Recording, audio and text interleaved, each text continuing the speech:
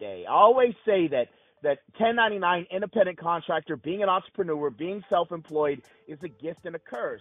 You have the pros to it for sure. You know, you can make as much money as you want. You have the ability to create your own schedule. You have the ability to write your own paycheck. Give yourself a raise whenever you want. There's a lot of pros to being 1099.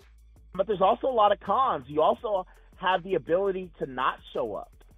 And I notice that we do this a lot of times, like because there's a supervisor that is going to write us up, that we want to make sure that we show up to our shift because we're scheduled. But we don't show up to a shift that for ourselves. Like, think about that. Like, this is a shift. You're the supervisor. You said you're going to work Wednesday. You know it's the first of the month. You have a goal of 20. And you flake on yourself. But yet the Pizza Hut supervisor got you driving 80 miles an hour running red lights so you're not 1 minute late. But you won't give that same type of urgency for yourself.